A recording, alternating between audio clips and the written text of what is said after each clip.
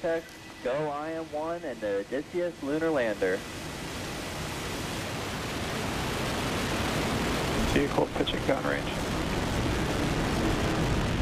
Stage 1 propulsion is nominal. Well, this privately owned Nova C lander is carrying NASA instruments to study precision landing, space weather, and other phenomena on the lunar surface. If touchdown is successful, it will be the first American moon landing in more than 50 years. Well, let's speak to our science correspondent, Jonathan Amos, who's joining us from Cardiff. Thank you so much for your time. Now, could you put this into perspective for us? Because this is going to be potentially historic on different levels. Yeah, we hope so. It's going to be, if it succeeds, the first American private mission to touch the surface softly ever. And it would also be the first American mission to touch down softly since the Apollo era, in fact, since 1972. So those are the two marks that it's trying to reach. You'll recall just a few weeks ago, we had another American company called Astrobotic with their Peregrine lander that tried to do the same. And it didn't get very far at all, actually. Just after it left Earth, it ran into difficulties. So far, so good for this new mission. And then we'll find out next week, on the 22nd, whether or not they can achieve those two historic firsts. And in terms of the mission itself, what is it trying to accomplish? Well, principally, it's a technology demonstration mission. So it's looking to develop the precise navigation technologies that allow spacecraft to put down not just within a few kilometers of where you'd like to be, but within meters of where you'd like to be. So later this decade, NASA, the US Space Agency, has said it wants to put people back on the surface of the moon. You know, it wants to repeat Apollo, but do it in a more sustainable way.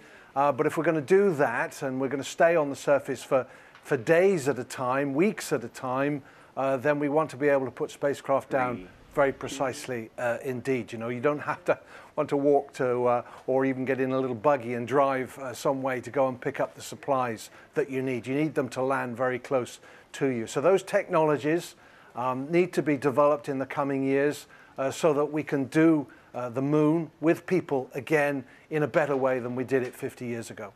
It's no easy task, though, is it? Even this mission here, this wasn't the first attempt to get a successful liftoff. Yeah, it's hard to land on the moon. About half of all attempts that have tried have failed.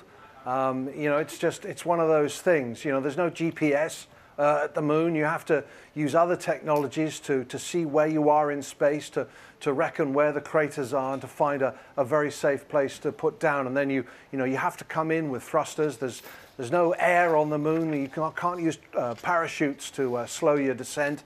And so it's all pinpoint stuff. And your computers have to work very well indeed. Otherwise, you just smash into the surface. And there are hopes for frozen water, right? What would that actually represent?